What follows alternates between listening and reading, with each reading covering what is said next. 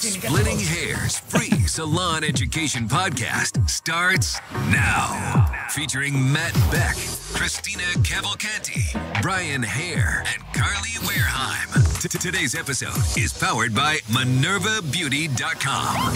Oh, MinervaBeauty.com. You got nothing? Not you. Really? Just music. I hear you. The whole time did you not have me? Oh. And you're just telling me now? Can I what? Wait, just take 1 ear out. Is that better? I mean, yes, I can hear you. That's speaking so 6 weird. feet away. That makes no sense. All right. Anyways, welcome to the show. I think we're running out of time. Otherwise, I would try to fix it. Is that screenshot time or clock time? Yeah. I don't know. Can you explain that? Can everybody else hear me? Yeah. Yep. Okay. Yeah. All right. So it just didn't. You can't make it to that end of the table. I'm too far away. Okay. Oh, is it a solo thing, Chris? Is there a green button pushed? Actually, now that I'm thinking. How about now? How about now? Nope, none of you. Okay. All right. Well, it is what it is. Sorry, Brian. As long as everyone else can. Yeah. Welcome to the show, guys. Fun 30 minutes with you guys this morning. Hit that notification bell. Also subscribe to the channel. My brain's been doing that lately. Like I literally am thinking faster than my words come out of my mouth. Actually, I don't think I'm thinking fast, but you know what I'm saying. Maybe your mouth's just slowing down. My thinking has stayed the same. So we got Brian here with me. Hello. Yeah, you do. Carly. Hi. Christina. Hey. And yes, the show is brought to you by MinervaBeauty.com. If you're looking to upgrade your salon or barbershop, go check out our friends at MinervaBeauty.com. They've helped over 175,000 beauty businesses worldwide, and they're there to help. They got a huge warehouse in Monroe, Georgia. We're offering, if you guys are on our email list, or just use the code, I think it's FSE20. They also have a Memorial Day sale going on right now as well, up to 65% off. So tons of things, tons of ways to get discounts and upgrade your salon. And also, I just want to let everybody know out there, a little update. I am going to be at the Mevo on tour on June 10th in New York City. I'll be doing a 30-minute talk on social media. So basically, they're saying if you're ready for the time of your life in New York City. So they got some things planned. It's at a really famous building, I guess. I don't know. They said it to me, and they said they were kind of talking to me like it was a big deal. I don't know much about buildings in New York City, so I'll learn about it when I'm there. How dare you even look it up and say? I'm going it's like the Empire State Building or something. Right?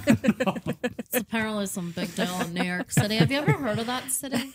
It's New funny. York It's like City? Madison Square Garden. It's like a little place that someone's heard of. Batman. Oh. He's going to the lair. To the lair. So social media class. Also, John Harms, owner of the company, is speaking as well. So tons of like-minded people there to grow your business, help you guys out, and just have a good time in New York on June 10th. So get your tickets at mevo.com/mevo-on-tour. All right, cool. So last week we talked about the whole pill thing, and as I was talking to Christina last night, we don't really want to get back into that conversation, but I did think that this person, kind of summed it up. What is she? I can't see I disagree. her. I need to fix this because I can't see Christina on the other side of that computer. And What's wrong with looking at us? well, no, but I read off of her face what's happening, and so I'm Me too. in the dark. I know, right? That's why I'm over here Everybody laughing. does. That I makes know. this fun. I know. So she. That's why like it's blocked, so we looking can right- just laugh at Matt, and he has no idea. I know. I feel like I'm all alone over here. It's Anna O's is on YouTube said it's too easy now to do your own gray touch up and maintain it longer with a root touch up spray or powder. A pill reversing product will not ruin the industry. That's fear-based thinking. Other services will be created as they always are. Just like self-checkout didn't ruin cashiers. As they simply transferred to other jobs, it's inevitable the pill is coming. So there's a lot of things in this that I wanted to bring up other discussions. Ooh. I just want to run down the list of all the reasons that I disagree with pretty much every sentence in that comment. And that's totally fine. Not that I want to fight with our listeners. This gets into a little bit more than just the pill. She's the one person that commented, so let's not scare her off. No, I don't want to scare her off. I enjoy a conversation. Yeah, no. It's a good conversation. The basis of our job is haircuts because everyone's always going to need them. I'm not saying it's going to destroy the industry. Yeah. What I'm saying is it's something that is going to take a huge chunk out of the money that's brought in. Yeah, of course, there are ways that people can do their own stuff at home, but like that's not everybody. Not everybody does that. Yeah. And as far as the cashier thing, like I'm not sure you understand how that works, but the self-checkout is so they don't have to hire cashiers. They didn't put them in other places in the store. Yeah. It's to save money on labor. So it's not a great analogy for the point you're trying to make. It is actually kind of funny though, because when I go to the grocery store now, like there's still quite a few people hired there. They're just all watching. They're just milling around. Check out. Like one night I decided to go to the guy who, like the old guy who's running a register. And I was like, all right, fine. Like I'll give him some job security. And I'm going through and I was like, okay, never mind. I can do this myself so much faster. It is a tough, but that's the thing. Like that's the evolution of, yeah. I think one thing that I liked about this comment is that you do have to think differently. Like we can't dwell on the evolution of things changing Right. and becoming different.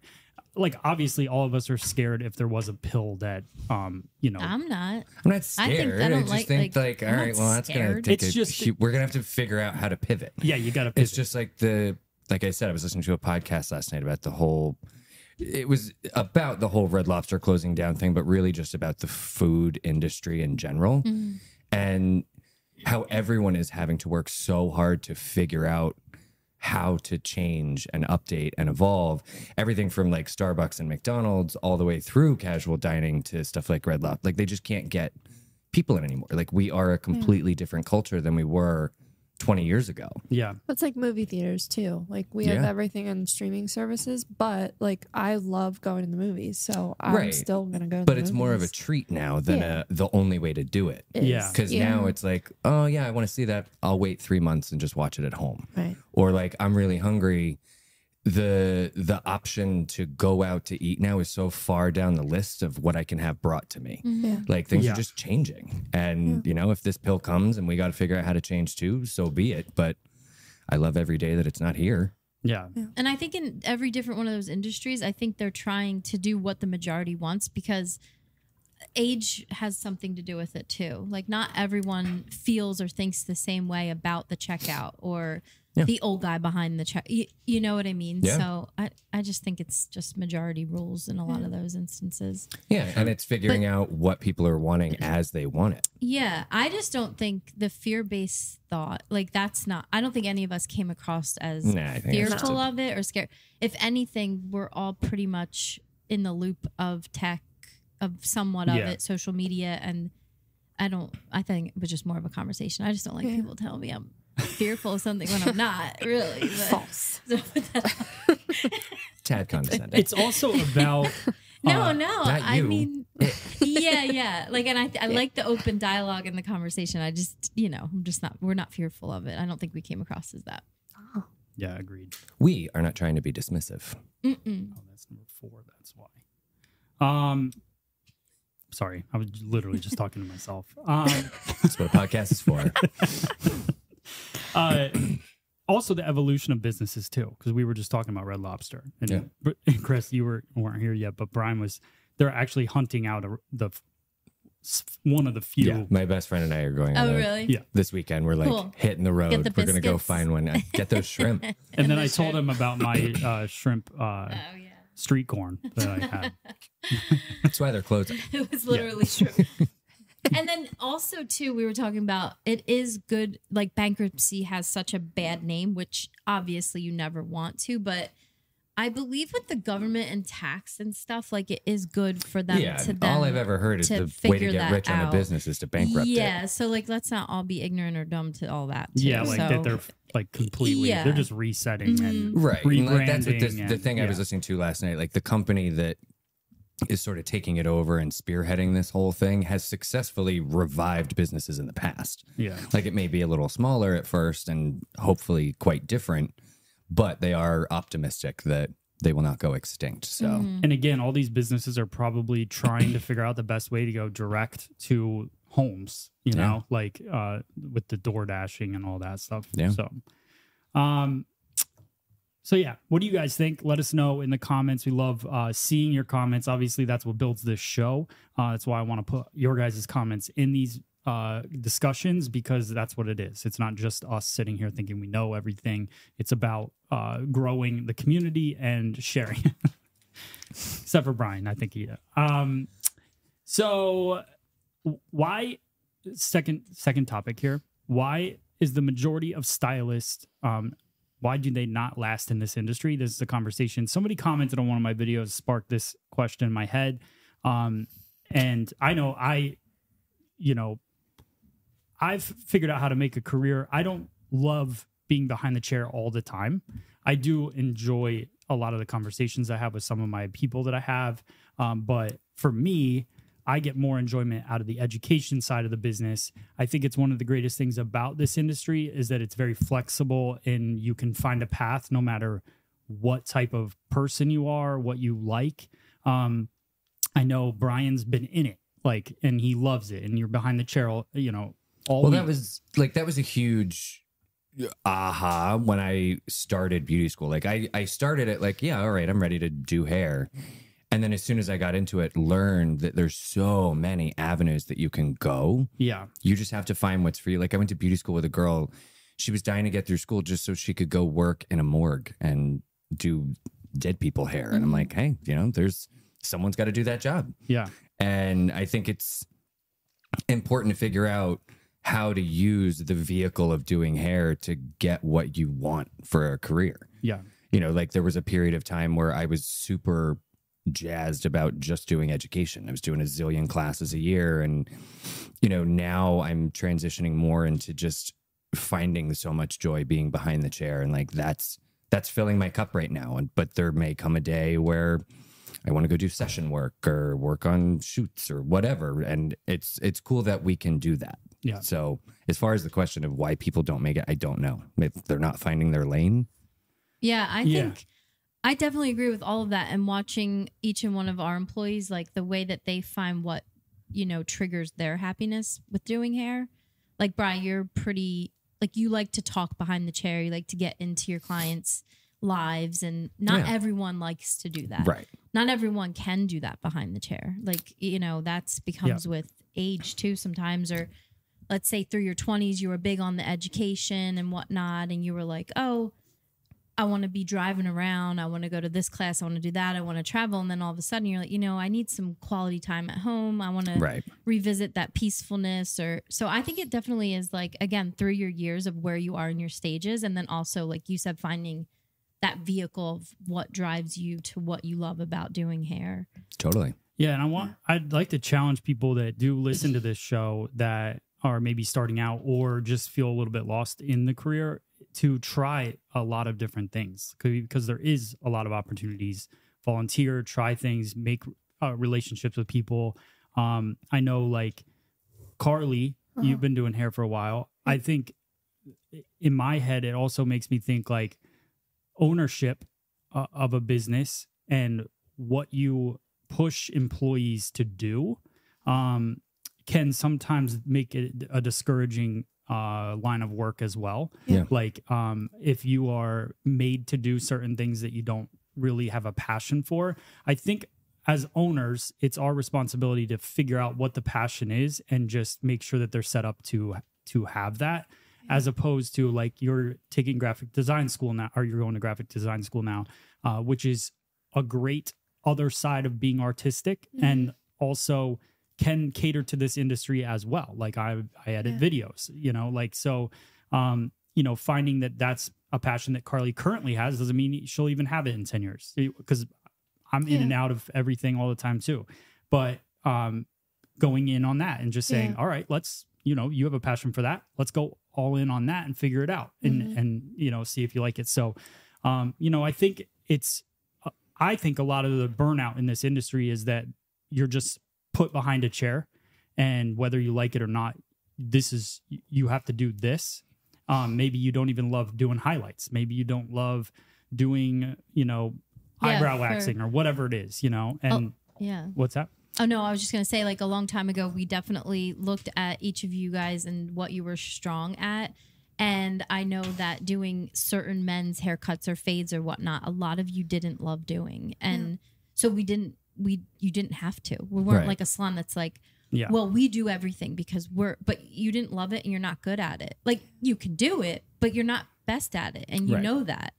And I think when we did that, it was like, well, we would get phone calls. Well, you don't do men's whatever. And it's like, well, we have one person available right now. That's who we have. Yeah. And you just don't take the business because you're supposed to. Yeah. Right. And I like you saying that makes me think like, that's great. I mean, that's wonderful that you guys support that. But I think what's really important for the stylists themselves is that self-awareness of what's gonna work and what's not going to work. Because they feel like, I don't know if it's like the American culture or small business culture, but like I remember even from beauty school, you're sort of going through this with the understanding that one day you will own a salon.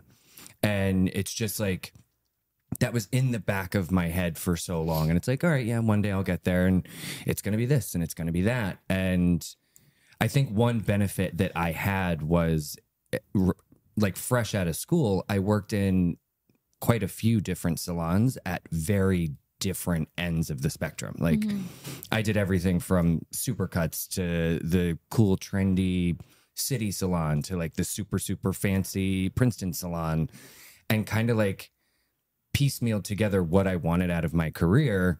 And even now, like I get clients because I've been here for so long that are like, oh, you should open your own place. And I have realized for me, and I share with them, I said, the only reason that I'm as good as I am at this job is because this is all I have to worry about. Like if I have to be the owner of this, my mind is going to be in so many different directions about the bills, the taxes, the back bar, all the stuff that would take me away from being able to be in this with you right now. So I don't think that that's the best move for me. That's a good, actually a great, like that's a self-awareness thing. Like that's a great, just understanding that is a big deal, to build off of too, like working somewhere where you have good owners. Like we're very fortunate for both of you because I've now worked in a place where like I didn't really feel valued. And so that kind of triggered something in me of like, do I love this or is it my work environment that I don't love? Yeah. So having, just make sure that you're valued in your workplace and just treat and that's everywhere. Workforce. For sure. Yeah. And I think for me, the only other thing that I would say is like, if you're a person that moves a lot, maybe, just reconsider a different avenue in this career. Or just, other than just like adjust the expectations. Like if you're not going to stay somewhere long enough to build a whole book, find, maybe a place where that's not really the clientele that they service. Like maybe I was they have more of a transient. Stay big in your social media and your following and your growing of your art or your hair. And then this way, when you're kind of like sought out in sense. Yeah, like I'm envious. There's a few hairdressers that I follow that aren't like influencers or famous or anything. And the only ones that I like really have a little bit of envy for are the ones that are like, okay, they work in Ohio, but once every 2 months they go to Florida for a couple weeks and have clients there, and I'm like, that'd be cool to like go on a few week vacation. I know, like, that's totally all right. Well, then I am leaving. Well, no, I mean not that I want to get rid of you. I'm gonna go drum up some clients, but I would support anyone that's doable. No, like no, you absolutely. could, like that's you what I'm could, saying is like that's kind of cool. Yeah, like, but just to go do a weekend in at a Florida salon or something, like I do think you have the opportunity to do that. 100%. I think people know you enough. I'm just too lazy. Well, maybe that part of it, then yes, then you won't. But as an owner, if I didn't support that or want that for you, it just would be ridiculous. No, I know. But unfortunately, like I have the guy that everyone wants everywhere. You and I don't know. It's just people are so all right, so quick to maybe I'll just work on that. Not think for 1 second of at the end of the day, you still, like, getting back to the beginning of this conversation, like if we said you didn't have to do men's haircuts, you didn't love it, or Danielle came to the salon and she loved doing keratin treatments and she had clients that she wanted. So now then we offered keratin treatments. Danielle would want to do them, you know? Yeah. And I just feel like it's about making money. But if you're forcing, like you're saying, a bunch of people to do a bunch of things that they're just getting through their day, then at the end of the day, who's happy and like where are you making that money? That employee is not pushing themselves anymore. They're probably looking to push themselves to see what else is out there. Right. Really. Yeah. So it's just kind of, I definitely it's like feel an outside like this the box is the kind of job that if you don't have passion, it's not going to work for you. Like this job can be so exhausting. But it's nice to know how many avenues there are in this industry to make so that money. you figure out where that passion would be. Maybe it's less chatting about someone's kids and more just doing a slick ponytail to send down a runway. Yeah, exactly. Yeah. All right. So I think that's pretty much. Did you want me to tell you what anyone was saying in the chat? Oh yeah, let's run that down. Well, then we'll do trivia. Silence them. Well, you know, there's always the good mornings. And your Uncle Steve did say that your hometown just missed a tornado by like 16 miles. Oh, Jesus. And that. Oh my gosh, that's scary. Michelle had said that she's been doing hair for 40 years. She loves doing hair. Always gravitated towards the seniors or families and little kids. Unfortunately, your seniors pass away at some point and your family sometimes move away. So you kind of have to reinvent yourself, which isn't always easy. I realize now that I do not want to do updos. I don't want to do the prom and the dances and stuff like that because I've done enough of them and it's really nerve-wracking and I just feel like I can't do them anymore. Amen. And that's okay. Yeah. That is okay. Yeah. We're here to tell you it's okay. I'm coming out of that too. Like I just don't do it anymore. So it just is daunting to have to. It's daunting, but also like if you don't have a passion for it, you know, and you're not studying it and keeping up on it and all that stuff. And then it takes up a good amount of time on a Saturday when you could be doing things that you are passionate about and making money. And as you build in this business, you have less and less time. So you want to fill that time with things that you like doing. Right. So yeah.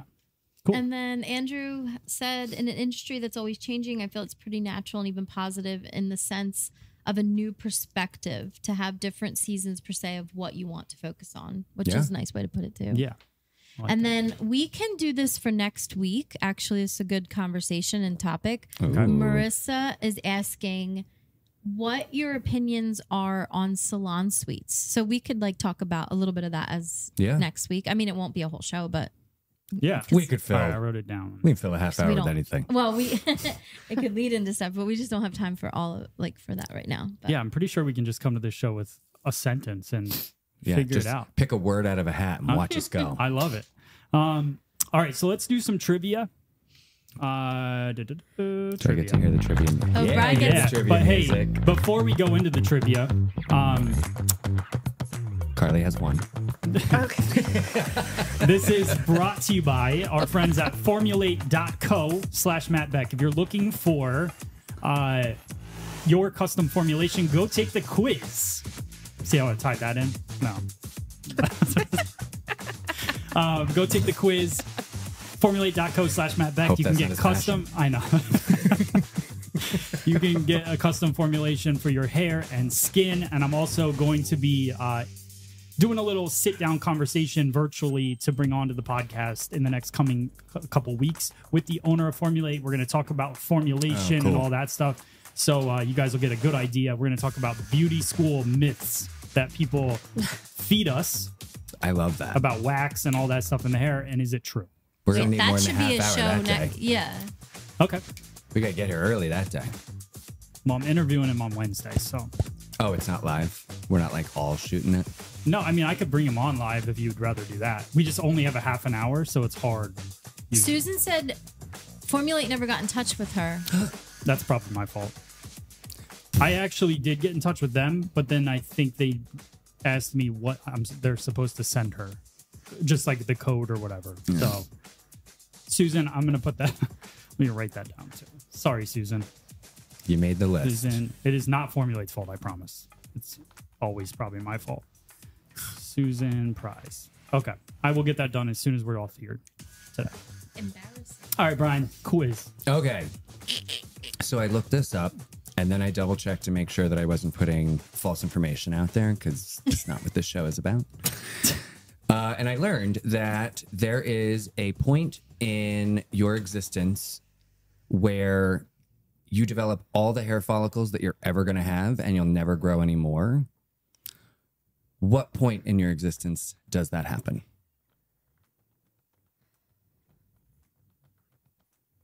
That you won't grow any more follicles? That you have all the ones you're ever going to have till the day you die. Wow. I also didn't know that that was how that worked. I didn't either. So there's an end to this. It's over. You got all you're going to get. So what are we looking for? A date? Yeah, like there's an average age that Average age. at that point you've grown all the hair follicles you're ever going to grow. And we've decided it's closest to, right? But not over. Yeah, let's just do closest to, because there's not over thing. Okay. When you're asking us through all of time when highlights first started. Okay. All right. I'm So going let's to just try to say get close. I'm going to say 63. Ladies. 40. I'm going to say toddler. Or do you want me to say an age? Just give us an age. 12 to 24 months. Christina gets the point because the answer is actually 5 months in utero. You are born Holy with smokes. every hair follicle you're ever going to have. Wow. Oh, I get the question. Oh. Okay. Yeah, That was literally excuses. no. I still wouldn't have got it right. I couldn't have made Who it. won? No more ghost point. Christina's actually a 4. She's cranking the music up. So when I was reading about it, That's like, Christina's celebration. I still was way off, but I won. well, you were close. So when I was reading about it, I was saying like stuff that we kind of have heard about in the past but forgot. Hair contains information about everything that has ever been in your bloodstream, such as medicine, drugs, minerals, and vitamins. And the only thing that can't be identified by hair is gender, Wow. because it's not physical. All right, let's. Was that a phone drop? Yeah. All right, we got the wheel. The mic's way too expensive. Yeah. Come on, I'm not stupid. All right, so on the wheel today, we're giving away some awesome stuff. Oh, and if you want to spin it, then let us know in the chat right now. Right now. Right now. Andrew was like, "Well, guess I'll hang up on one day growing a beard." All right, so on the wheel, we have Mevo is giving away tickets to an upcoming Mevo on tour. We also have Minerva Beauty is giving away this really cool cart, which is over there, but you guys can't see it, but I was like, it'll be on the edit somewhere. And then we also have Formulate.co giving away a free formulation as long as I email them. And then TriRazor, FSE scissors, combs, we got it all on there. The Evo razor. So give it a spin. Oh, wait, we got it. We don't know who it is. I think we should do Marissa. Marissa, okay. Marissa's a young stylist and gave that question. I think it's Marissa's spinning the wheel. All right, Marissa, let's see.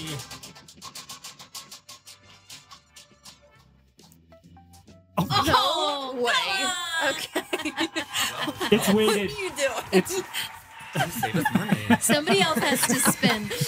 It's been like the 5th comb in a she's row. like, I'm trying to save us money. It's rigged. Yeah, you're It welcome, doesn't bottom save us line. money. Everything else comes from somebody else. Oh, yeah, that's true. You should have just told me No, that. I'm just kidding. I'll spend it different next week. Yeah, Hit let's up send. Mevo. All right, let's make. Should we make an executive decision again? Let's send her an Evo razor. It was close enough. I'm gonna change those all to Evo razors. It's the Okay. wheel. No, you don't do this once and all your viewers. What is wrong with you? I'm taking It the is comb what off. it is. Take it All off. right. Well, next week you can't do that because what if like Black the that third? out. Just All right, all right. Just draw a razor Free onto space. the comb. Marissa, email Matt at freesaloneducation.com. Put wheel winner in the subject, and then I just need your address and your full name. I think that's it. Address, full name. I just like how that sounds. I'm the wheel winner. Like it's a little kid's accent. Yeah, got it. All right, that's it. That's the show. Oh, That was great. it's always fun. Clients are here. So Fridays. thank you. Fun Fridays with Friday. you guys. It is a fun way to start the weekend, like to kick off like a, you know. This is the longest I get to talk to you guys all week. That's why I come here. That's not true, because if you have a break, you do come and talk to me. Yeah, but this is the longest I get to do while you're looking at me. And not in the middle And of I'm not something else that doing I'm trying to talk to you. That is kind of, yeah. I'm like, can you All write right. that on a Post-it? So thank you guys so much for tuning in. Make sure you follow us on everything social media wise at Free Salon Education. Also follow Brian Hairstyle. and Carly. Hi, Carly C. I almost said hairstyle again. I'm like, wait, no. She's like, just go to Brian's. That's fine. I'm Yeah. probably in the background. And just make sure you support companies that support this show, and we just keep it growing. And make sure you comment so that we can hear that you watched it, how much you like the show. If you don't like the show, just let us know. Just let us know in the comments. And then, but yeah, support MinervaBeauty.com, formulate Mevo. Come see my class on June 10th if you're in the tri-state area or want to fly into New York for a half an hour thing. Can you say the email one more time for Marissa? Yeah, Matt at freesaloneducation.com. Cool. Thank you guys. Okay, bye. Thanks, Have a guys. great Have a great weekend. And we'll see you guys on the next one. Bye. Bye.